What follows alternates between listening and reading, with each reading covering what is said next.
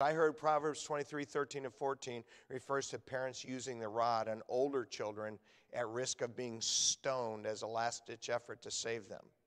Now, if you're a Bible reader, and I hope you are, Deuteronomy 21:18 through 21, God says to parents, if your adult child is a drunkard and a rebel, that you can take them to the elders of the city and have them stoned. Now, the interesting thing, when you study that stuff in the Old Testament, if you want to know how seriously God takes an offense, obviously it's an offense, find out what consequence he has associated with it. I mean, for instance, if you commit murder, there's a death penalty. You commit adultery, there's a death penalty. If you steal something, depending on the value of it, you can restore twofold or threefold or fivefold. If you lie about somebody in court, you bring on yourself whatever you tried to bring on someone else with your lie. You know, God has different penalties for different sins. And the penalty for a parent not taking your adult child who's a rebel and drunkard, there isn't one. Which basically means God says, you know, yeah, you can do this, and you should, but I really personally, I rather doubt. Very many parents did. You know, I mean, maybe some did, but I rather doubt it. Here's the thing that's, first off, whoever turned in the question, good job thinking about what you hear. Not everything people tell you is true. Physical discipline is less and less effective as your children get older and older. Physical discipline is way more effective when your children are younger. And so when you hear someone tell you that you ought to be beating spanking your 17 or 18 or 19-year-old because they're a rebel and a drunkard, that ought to think to yourself, that doesn't sound right. And it isn't. Physical discipline is way more effective when your children are young. Question number 4, how do you go about punishing your children for the same thing over and over again? I don't want to spank all the time, and it doesn't seem to work. If you are expecting instant results from any discipline, you are underestimating your child's freedom and their strong will. Discipline almost never just you do it one time and then you're forever, everything's good. Listen, there are going to be things you're getting after your kids for, especially if it's some area of their natural weakness, all the time they're under your roof. And so don't decide something didn't work because you didn't do it once. I will just say, here's a principle. The younger a child is, the more their discipline must be physical and given closely to the offense. The younger your child is, the more the discipline has to be physical and close to the offense. You say, why? They don't understand. And if you're disciplining them for something that they don't understand, then you just discipline them for you and not for them. The older your child gets, the more things you can use as discipline, and the more distant it can be from the offense. You say, why? Well, because they understand more. Most of the time, spanking, in my opinion, once your child is 9 or 10, physical discipline should be off the menu. Maybe there's a few exceptions to that, but in my opinion, that's for younger children. Question number, now if you want to spank your 15-year-old, go ahead. I just think that's not wise. Think about it.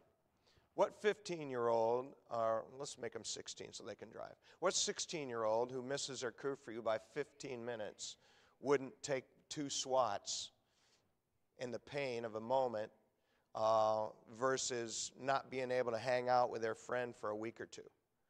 You got to be brighter than this. And question number 5, how do I contain my anger and yelling when disciplining my children? You need to develop a process that's for your house that helps separate discipline from your anger. In our house, basically when somebody did something, go to my room, sit in the bed. And, they would go in there. And that is my time or their mother's time to think about what you want to do. What's appropriate here. And then I'd go in the room, sit next to them. I said, do you know why you're in trouble? And make sure they understand why. What happens when you do this? And again, because it should be predetermined what happens when you commit a certain offense. And then basically in our house, we'd make them just lean over my leg. I give them one swat, hard on their rear end. I could count on one hand the times over all those years. Our boys got 2, and they never got 3. And they would be crying. I would say, sit there, talk to the Lord, think about it. And then I would leave. And then when they calmed down, I would go back in. I would sit down next to them. And I would say, you know, I don't like spanking you. Please change your behavior. And never forget, no matter what, you always have a friend in your dad. I probably said that 500 times. But you need a process that separates your anger from what you do. Remember, discipline is not about appeasing your anger. Discipline is about doing what your kid needs. Question number 6, when and how do we discipline a 1-year-old? We'll talk about starting discipline in a few moments. But when your kids are toddlers, there's really 2 basic lessons you're trying to teach them. Number 1, you love them and you're there for them. And number 2, you're the boss. One of the reasons the 2s are terrible 2s is because when kids are toddlers, the parents let the kids think they were boss. And then at 2, the parents start thinking, wow, you know what, I need to be in charge here. And the kid resists no longer being the boss. You know, you make the terrible 2s much less terrible by those 2 lessons. And, you know, those are just really, really important. Now, I don't personally consider you teaching your children the meaning of the word no or stop. I don't consider that discipline. I mean, I'm talking to a young kid and you smack their hand, they're just screaming and you smack them, not bloody their mouth, just smack them in the mouth or in the forehead, or you give them a swat on the thigh. I don't consider that discipline. You know, you're just teaching your kid the meaning of a few words. And by the way, for those of you who don't care, you haven't thought through this. You realize your child, when you say no or stop in a certain tone, if you haven't taught them that means stop, you realize that sometime in a parking lot, your carelessness could really hurt them. I mean, there ought to be a tone that you have with the word no and stop that your kids, I better immediately respond, Dad's going to do something. You know, this is very important. Someone said to be in your child's good memories tomorrow, you need to be involved in their life today. A couple of thoughts just to leave before we start our lesson like I do every week. Here's the first one. Let your child figure out the weaknesses and humanity of those you've taught them to respect. And you don't need to point. Here's the second thing. Don't try to be the only authority in your child's life, but make sure you and God are the key ones. Here's number 3. Your commitment to Christ and His church ought to be obvious to your children. By the way, it is obvious, or your lack of commitment. Once your kids get past about the ages of 7 or 8 or 9, they realize what it takes to make you stop doing what you say you believe, or they realize. You are teaching them. We should be in Proverbs chapter 13. Like I said, we're just on week 7. Last week, we established some foundational biblical principles for discipline. You remember, if God disciplines His children, we should discipline ours, and God does. Our second thing, our motive ought to be the profit of our children for their good, not ours. And the third foundational principle, remember, discipline should be grievous for our children while it's going on. If it's not grievous while it's going on, then it's not good discipline, nor is it like God's discipline. Which brings us to where we're going to be the next 2 weeks, Lord willing anyway. How do we apply these principles as we discipline our children? I don't have my way, but if I had my way, everybody who listened to even one of these lessons on discipline would have to listen to them all. They are all dovetailed together, and we are so good at taking part of what someone says and ignoring the rest of it, and I believe it hurts us. In your surveys, About one half of you have never even considered what the Bible teaches about raising your children. And a little less than half of you have ever even read a book from a biblical perspective of how to parent your children. And if you stop and think about that, about how tragic the lack of interest is in this subject versus how strong our opinions are, there's really a big disconnect. And these principles we're going to talk about, in fact, the ones we talked about last week, they're not up for debate. I didn't write them. They're biblical principles. The principles we're going to talk about today, they're not up for debate either. Now, how to apply these things, there is some discussion, some debate on that. But these principles are very important. You should be in your Bible in Proverbs 13. Here's the first principle. Start the discipline when your child is very young. Notice in Proverbs chapter 13, where we were before and I moved us. Proverbs 13 in verse 24. It says, he that spareth his rod hateth his son. That's pretty strong that you need to discipline him. He that loveth him chasteneth him betimes. In my Bible, I've got that word betimes circled, got a little line over to the margin, and I have a little early written in that. Our problem with our Bible is far more our lack of English than it is the difficulty of our Bible. God says, discipline them early. Turn up a couple pages to chapter 19, Proverbs 19. I hope you read Proverbs regularly. It doesn't matter what your pattern is for doing that, but in my case, I read 14 Proverbs a month. I read half of a chapter of Proverbs a day, and then in February, I've got to hit every day, and the rest of the month, I have some slack to miss. In Proverbs chapter 19 and verse 18, it says, chasten thy son while there is hope, and let not thy soul spare for his crying. Notice that means there's a season when there's hope, and you need to be acting while there's hope. And notice you don't stop based on their tears. See, some kids, if you stop based on your kids crying, you're never going to stop right. Some kids cry easily, and you'll stop too soon. Other kids don't hardly cry at all, and you'll give them too much. Your discipline, according to the Scriptures, needs to be while there's hope, betimes, early, and it should stop at whatever time is appropriate, not whenever they cry. If you spank them to their cry, listen, there's some kids you're going to hit them too much, and some kids you're not going to hit enough. Some parents, they fail to properly discipline their children because they start too late. You fail to recognize the nature of your child. Your child has a fallen nature. And honestly, a lot of children are bad and rebellious children because they were not disciplined as toddlers. And a lot of teens are bad teens because they were not disciplined as children. Listen, if you wait to too late to start, you just hurt your children. Please don't do that. Always have questions like what age should you start spanking your children? When should we start discipline? And again, I just repeat this.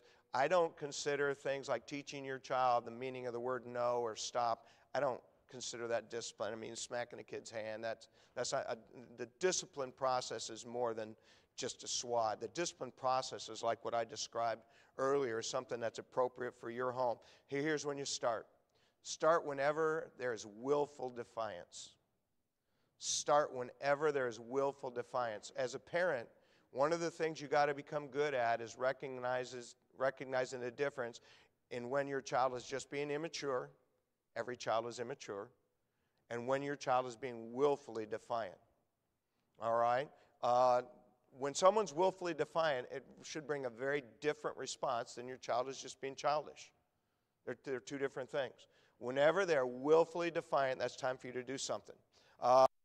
James chapter 5, another biblical principle for discipline. By the way, the class is parenting by the book. Listen, our Heavenly Father is the ultimate parent. There's no parent better than Him. And we are just learning from our Heavenly Father who did entrust us with the lives and the eternal souls of our children. We're just taking stuff from the Scriptures and how to handle them.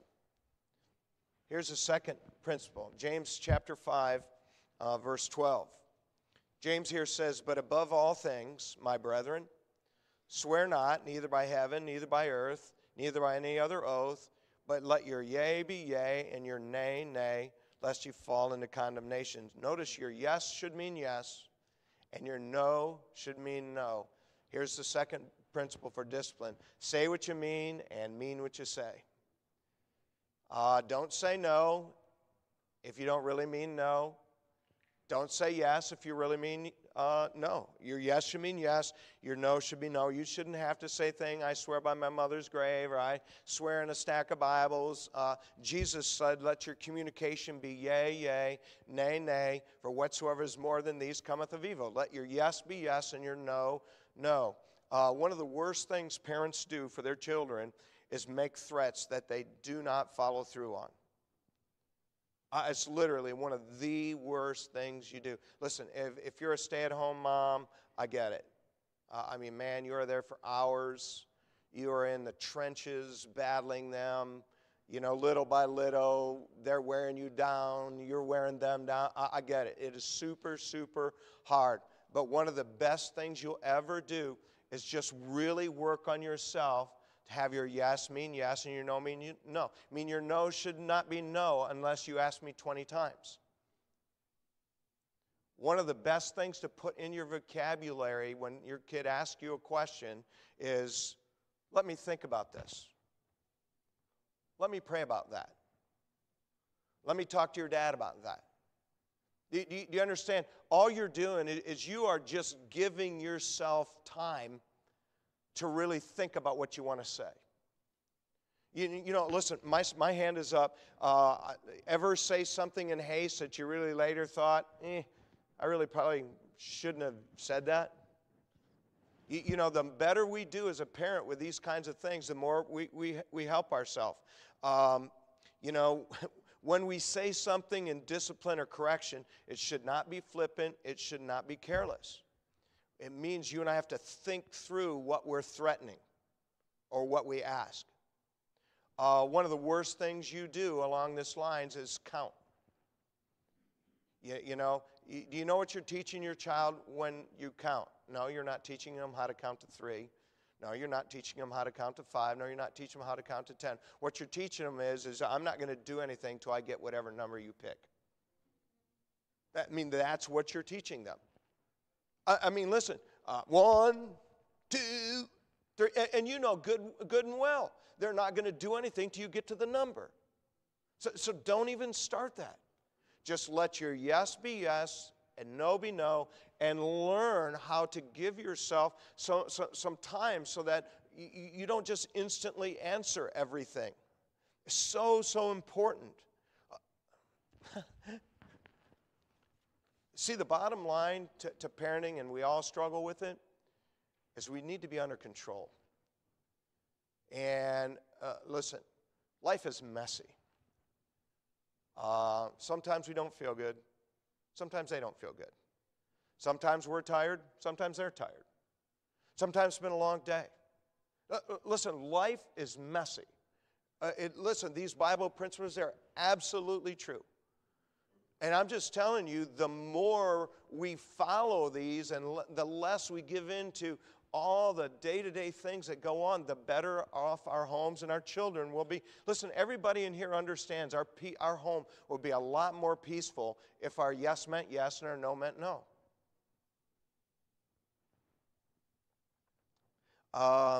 Someone asked, how do I change our kids only hearing us when we yell?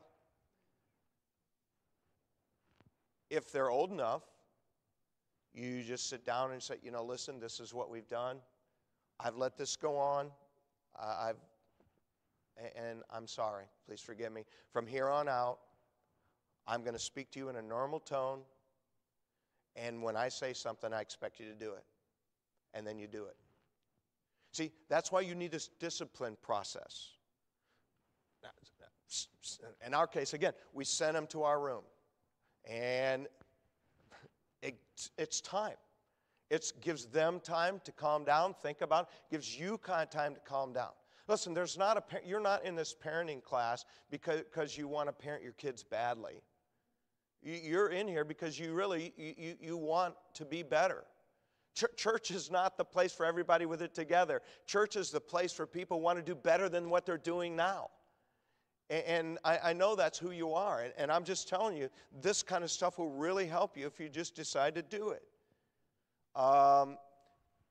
You're in James. When we think about how our Heavenly Father disciplines us, one of the things that should affect us is break their will, but not their spirit, not their personhood. Notice what James teaches in chapter 3. He says here in verse 8, in James 3:8, he says, "But the tongue can no man tame. It is an unruly evil full of deadly poison. Therewith bless we God, even the Father, and therewith curse we men, which are made after the similitude of God. Out of the same mouth proceedeth blessing and cursing, my brethren. These things ought not so to be." Notice in verse 9, one of the reasons that we don't curse people is that they're made in the image of God. See, every human being has value because they're made in the image of God. That's true when they're an adult. That's true when they're productive to society. That's true when they're old and not productive to society. That's true for a child.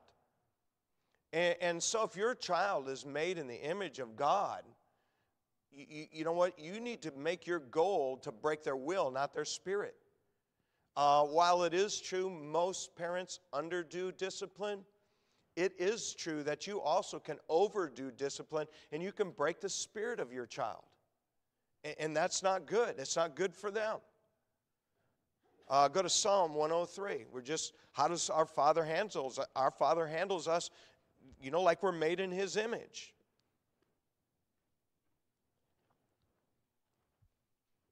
Wow, I'm getting the right book. Psalm 103. How does our Father discipline us? He always remembers we're made in His image. How does our Father discipline us? He's patient and long-suffering. Notice in Psalm 103 in verse 13, it says, "Like as a father pitieth his children, so the Lord pitieth them that fear Him. For He knoweth our frame, He remembereth that we are dust." Do you know why God doesn't crush us when we fail? He remembers our frame, that we're dust. And that means you need to remember that your kid is just a kid. Your 5-year-old is not 12. Your 12-year-old is not 17. Remember their frame. Remember that they're just kids. Whatever you do should be age appropriate. If you're here and you're a growing Christian, one of the things that if you stopped and thought about it that you would say is this: some of the things God is working on in my life today, He was just overlooking and not talking to me about 5 years ago. Do you know what I'm talking about? That's growth. That doesn't mean 5 years ago that thing in your life was right. It means that God remembered your frame and worked on the things that you needed to work on now. And with your kids, it's got to be like that. Listen, if you look at everything that's wrong in your kids' list and you got 80 things, you need to find the key things. What are the key things that are going to destroy them? What are the key things that are going to hinder them in life? And you got to focus on them. Remember their frame. Remember that they're just dust. Honestly, though most parents, I believe, don't expect enough from their children, you can expect too much. That's one of the reasons Sharon and I were a good balance for each other. I am unchecked. Can be too demanding. I had high expectations for our children. And it's not like she had low expectations. That wouldn't be fair. But you know what? She was just a lot more gracious and patient by nature. And she had to toughen up some. And I needed to turn the dial back. Remember that they're dust. I don't like this one, but go to Jeremiah chapter 7. These are just the way God handles people. And if God handles people like that, then it's probably a good idea for us to handle our children like this. One of the things that goes on in Jeremiah is that God is pronouncing a lot of judgment on Judah because he has warned them repeatedly over the years. And he's just saying, hey, listen, Babylon's going to come. They're going to take you away. I've warned you and warned you and warned you. I've disciplined you. I took rain away, all that stuff. And God finally gets to this point in Jeremiah 7, verse 16. God says to Jeremiah, therefore pray not thou for this people, neither lift up cry nor prayer for them, neither make intercession to me, for I will not hear thee. They got to the point where God says, listen, it's fixed. I've warned them. They didn't listen. Don't even pray. Don't talk to me about it. I'm not going to listen. Take discipline to its rightful conclusion. Take discipline to its rightful conclusion. Listen, if you gave them something and in hindsight you realize, well, that was too much, take it back. Take it to its rightful conclusion. Whatever that is. Listen, if they did something that was genuinely grievous, then what you promised them that's genuinely grievous, take it to its rightful conclusion. Somebody said, how do I stick to the punishment I said I would give them? Start by making whatever punishment you give them thoughtful instead of out of anger. Listen, your child ought to have a basic idea of what's going to happen. If I'm cruel to my brother or sister, this is going to happen. If I'm disrespectful to my mother, this is going to happen. If I was told to pick up the room and did not pick it up, this is going to happen. And I'm not implying those are all equal offense, but you know what? They ought to know what's going to happen. And then you take it to its rightful conclusion. Somebody asked, how do I help myself remember they're just children? That's what the pause is for. Listen, my hand is up that I get angry. My hand is up that sometimes I'm tired and over-respond. All of us are like this. And when we just recognize this in ourselves and put this pause in there, it really helps us handle our children better. Go to Ecclesiastes chapter 12. Just principles for discipline. Break their will, not their spirit. Do it with patience and long-suffering. Remember that they are dust. Wow, and I can't find it anywhere in here. Ecclesiastes chapter 12. Carry it to its rightful conclusion. In Ecclesiastes chapter 12, notice how it closes in the very last verse, in verse 14. It says, for God shall bring every work into judgment with every secret thing, whether it be good or whether it be evil. Here's the Bible principle. Give discipline in response to everything. Don't cherry pick a couple of things. Give it in response to everything. Action, inaction, words, silence, attitude. As much as you can figure out what's going on, heart. The only God knows that with 100% certainty. Of course, your goal in discipline is to reach their heart, but you can't see that. See, your discipline, when your kids get older, it ought to start out with what I would call a maximum sentence. You know, you do this, okay, you don't get the Xbox for a week. And, man, took all the stuff. Man, I would not, one of the best things about your kid having a cell phone when they get older is you can take it away. Listen, if you as a parent and you have older children, if you haven't identified the things that are grievous to your children, then you're not really ready to discipline. You got to identify what's grievous to them. In our boys' case, taking away friends coming over and taking away their Xbox, man, that was it. Now, if we took away the Xbox for a week and they received the discipline well, and they were doing better, we might go to them after 4 days and say, listen, you guys took the discipline well. Your attitude has been good. Mom and I we're just going to have mercy on you. Here's your Xbox. So what are you doing? You're teaching them how our Heavenly Father is. But when you do everything you do that's out of control, how do you do that? That's not the way our Father handles us. Go to Deuteronomy chapter 11. These are just biblical principles for discipline. Again, there's no arguing with these principles. They're biblical principles. There's a lot of discussion we could have about how exactly to apply them in our circumstances, and that's good discussion. Listen, Sharon and I, a lot of times we did not see eye to eye on stuff. That's why we're both there. Somebody turned in the question, it's almost more of a marriage seminar. Should we disagree in front of our children? What I would say is don't disagree about your children in front of the children.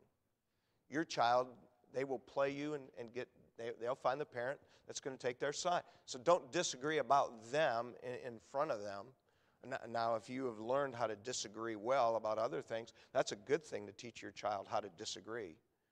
But if you don't disagree well yet, don't do that in front of them either. Deuteronomy 11, verse 26. He says here, "Behold, I set before you this day a blessing and a curse. A blessing if you obey the commandments of the Lord your God, which I command you this day, and a curse if you will not obey the commandments of the Lord your God, but turn aside out of the way which I command you this day to go after other gods which you have not known." Notice God says, listen, you do what I say, it's going to be a blessing. You disobey me, it's going to bring a curse. Here's the principle. Use positive and negative motivation in discipline. Listen, if all you do is negative stuff, you're missing something. You should have positive things, some things that are clearly rewarded and bring benefits to them, and some things that bring negative things. And again, when your child is 2 or 3, you're limited. And you do what you can. And the older your children get, the more things you have in your arsenal. In fact, as far as I know, universally in the Bible, when God says don't do something, there's a negative consequence. As far as I know, when God says do something, there's a blessing associated with doing it. Remember, there's positive and negative commandments. And that's the way you should parent. In our house, like when they were little, for their schoolwork, I'm talking like kindergarten, when they got just plus, and they got check plus, check minus. We would pay them a nickel for a check plus and charge them a dime for a check minus, and you got nothing for a check. Now, for our 2 older boys, that worked great. For Caleb, he's like, man, I don't want to buy schoolwork. Get my change, you can have it, you know. And that's ineffective. For him, what was effective is when he got a bad grade on something, he had to write the right answer twice. That worked for him. And then he learned the things that he got wrong, and it motivated him.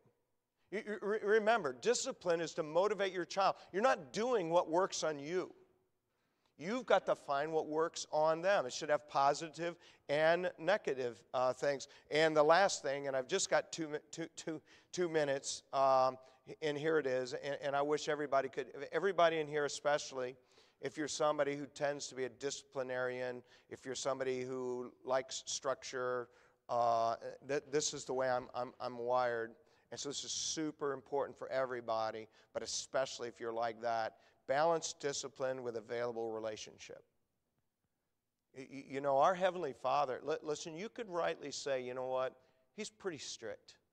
He's holy, He's righteous, you know. But He balances that with the fact that He wants us and makes opportunity for us to be close. And so as a parent, you got to, man, if you're going to be as strict as you need to be as a parent, it should be balanced with relationship. In our house, again, because our boys were all strong-willed boys, and by the way, I prayed for that and was glad to have them. And my wife is a gentle soul. This was really important because I had to be the primary discipline. It's not like she did anything. She did her job. She's a great mom. But for me especially, it was very important. I mean, we'd have boys' night out every week. Sometimes it would have been mom's night off. I did usually once a month with one of them. So 2, 3, sometimes 4 times a year, I would just take them out one at a time. It was just me and them, and we go do what they want. We spent hours and hours in the backyard, throwing baseballs, shooting basketballs, going to Whitewater, going down the Porcours Trail, and just doing all that stuff, skipping rocks on the water, anything. You must balance your toughness, and they need your toughness. Our society is filled with Christian people who are wimps. Women who are not tough, men who are not tough. Toughness is good, meanness is bad. And if you're going to be as tough as they need you to be so they become strong, you need to open a door for them to be close. And you do that, and you'll handle your children much, much better.